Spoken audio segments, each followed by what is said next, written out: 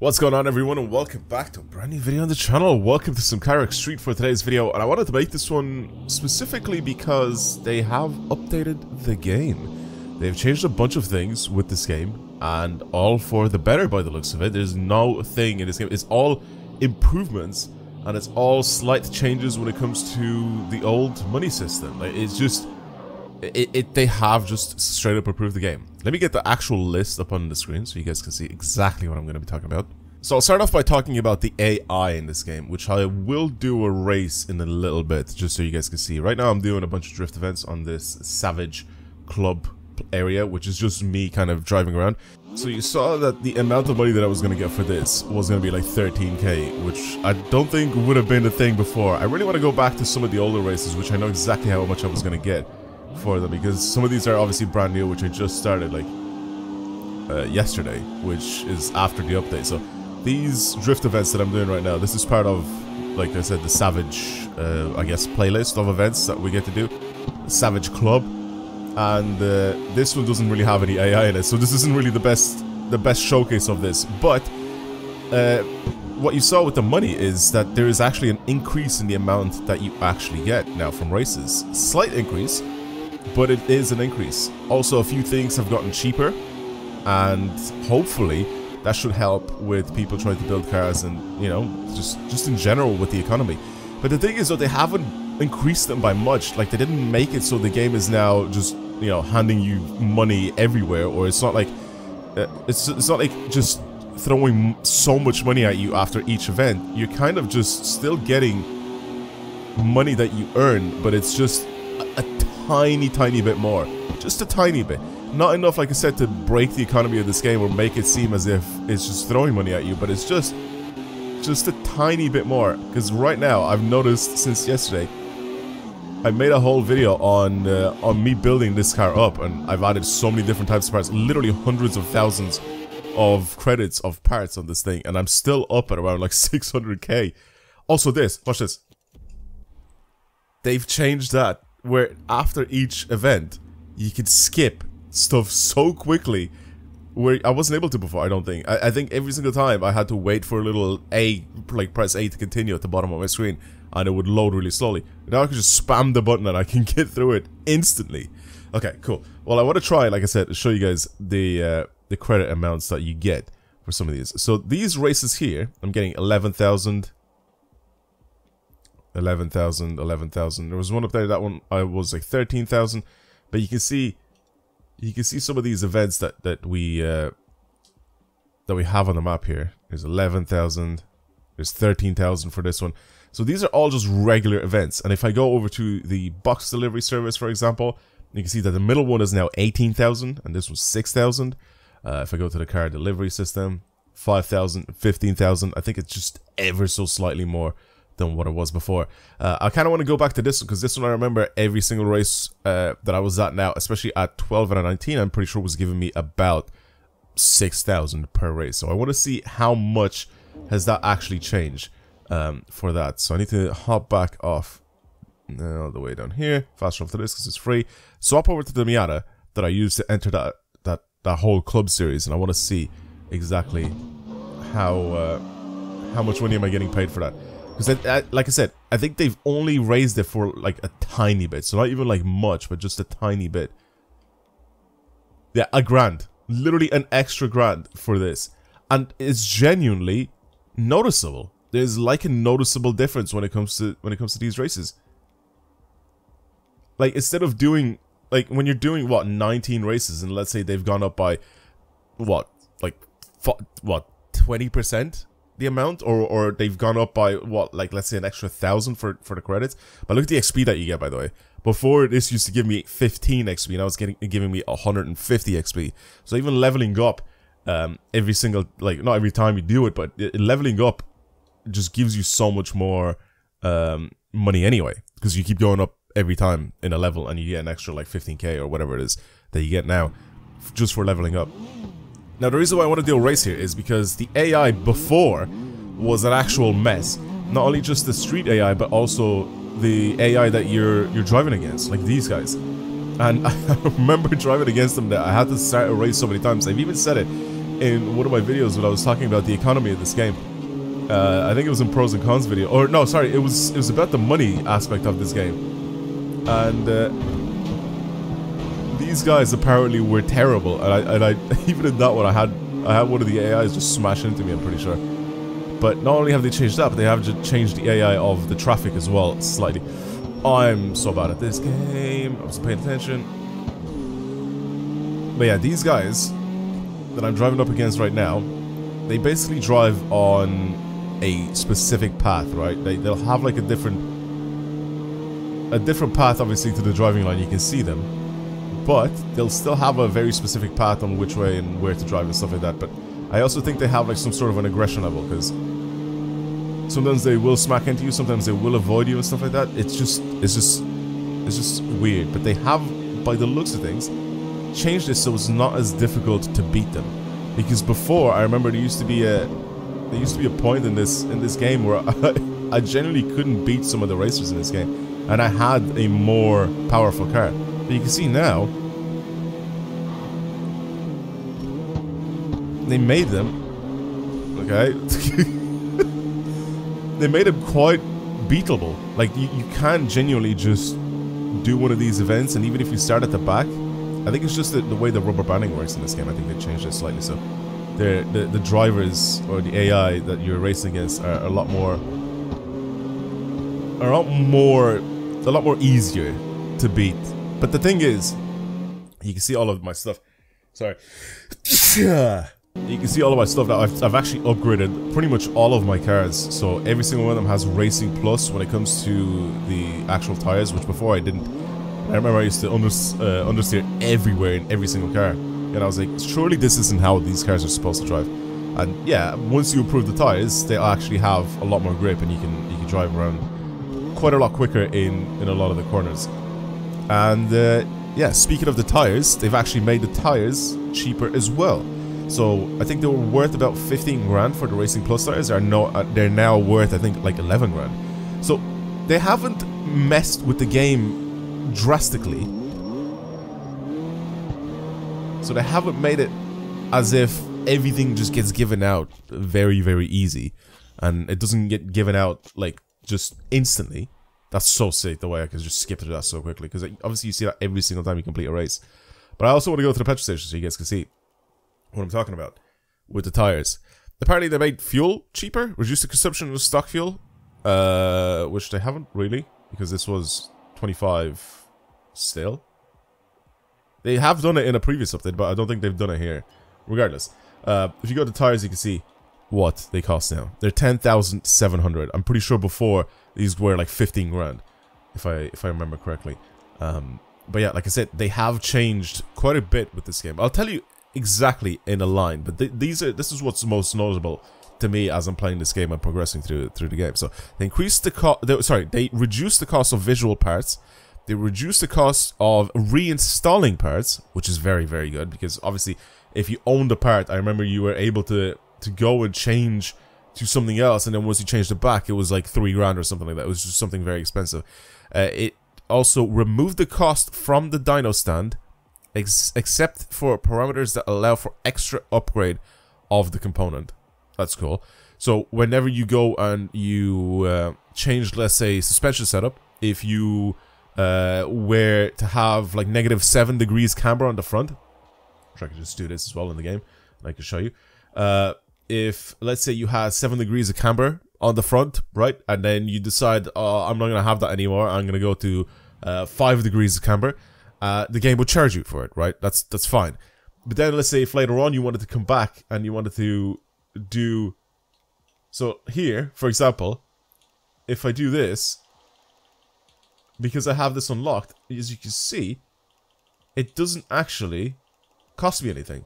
So what I was saying before is, if you run, like, let's say -7 degrees of camber or whatever it is here, if later on you wanted to come back and you wanted to change to -6, it would charge you money for it, even though you have these parts and you are able to adjust them and stuff like that. It would genuinely just charge you money for going from this to this, right? Every single time you go into this and you wanted to change your tuning anything on any of your cars.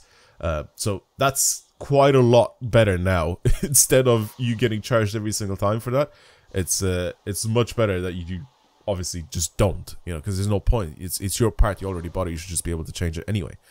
They ended up increasing the rewards for completing clubs, so you get a little bit more money for completing a whole club.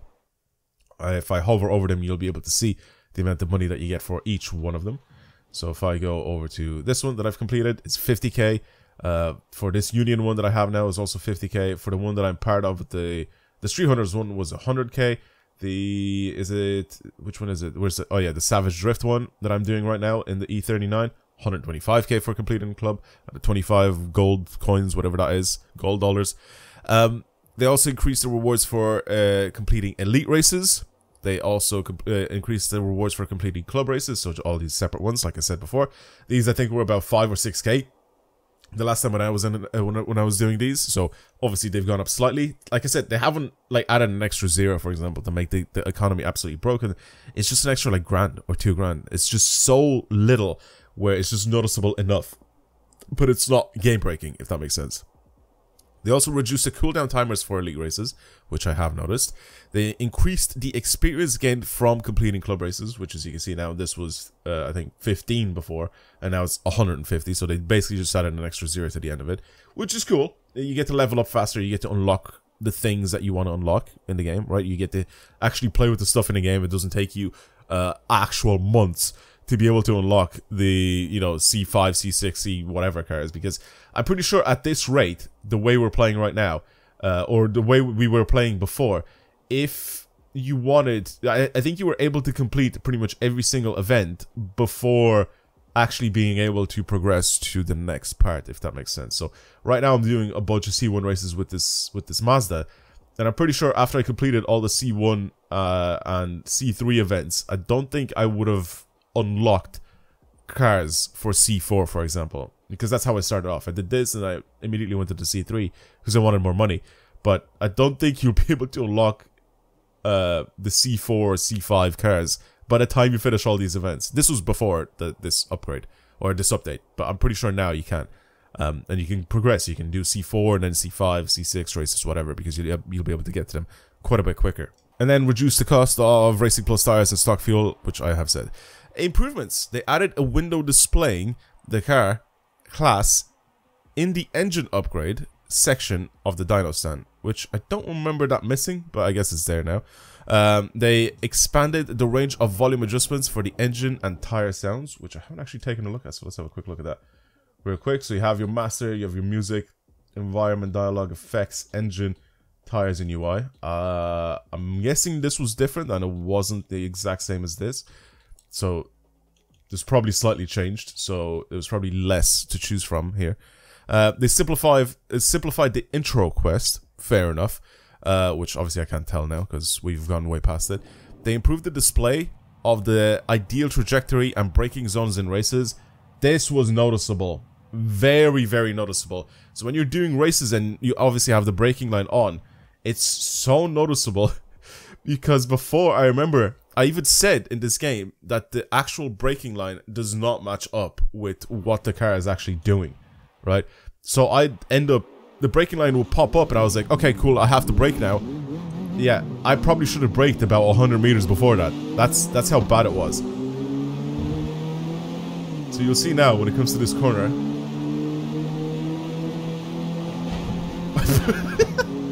Improved AI, eh? Comes to this corner, brake. Oh, look at that. It's spot on. It actually, I am braking when the thing starts turning red, which is what it should be like, right? It shouldn't be I brake before the thing starts turning red or else it's over.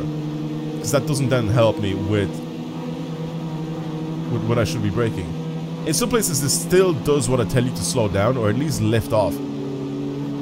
Oh, this is a sprint race. I didn't realize. I thought this was a lap race. I'm just nos ahead. That was an easy race. But basically, I love this whole skipping thing, man. It's so good. But basically now it's improved and it's a lot easier to just go through corners because you know what's going on. You know when you need to start braking. They also then improved the English voiceover of the game, which is cool, I guess.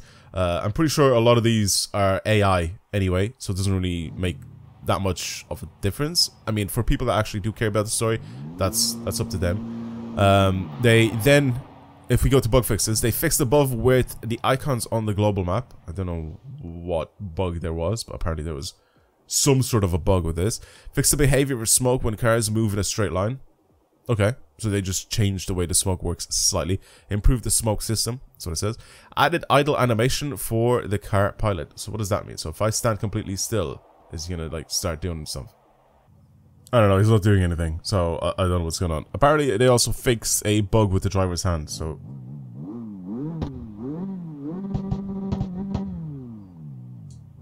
Is it when he's changing gears, or what's the deal here? I don't really know. I don't know what bug they're talking about, because I haven't really experienced it. It does change his gears quite nicely.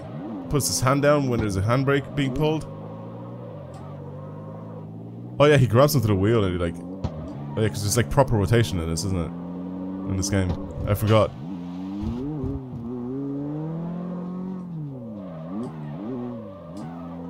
Yeah, there's like proper rotation with the wheel in this game. Okay. Fair enough.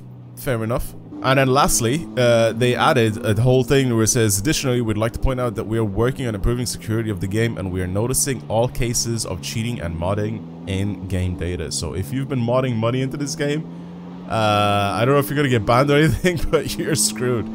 They're definitely going to be removing, and they said they are monitoring, so and they're working on improving the security, but they do know if you've been cheating money into this game, then they know that you have been doing it. So I don't know what's gonna happen to you, if anything, but yeah, obviously maybe keep an eye out for that and, you know, stop doing it, I guess. Just try to play the game. But that's pretty much it. The 1.03 update has changed quite a lot in very small increments, where it's genuinely noticeable that they have changed it, but it's not enough for them to break the game and make, for example, like absolutely ruin the economy or anything like that. They've just made it so it's quite a lot more playable and you can progress through the game at a nice and steady pace. For people that were saying in the comments of my video where I was talking about the money, where it's just basically once you get to a certain point after doing all these races where the fastest way to get money was driving up and down the highway multiple times, it would get very boring if that was the only way you can get money, like, properly, right? So I'm kind of happy that they've done this update, and like I said, in that video, people were saying, oh, if you don't like the economy, why don't you just go play Forza, where they just throw money at you. I literally said in the video that I preferred this method of money of earning money, instead of Forza, where they just kind of give you stuff straight off the bat and they constantly keep throwing money at you. I definitely prefer this method, but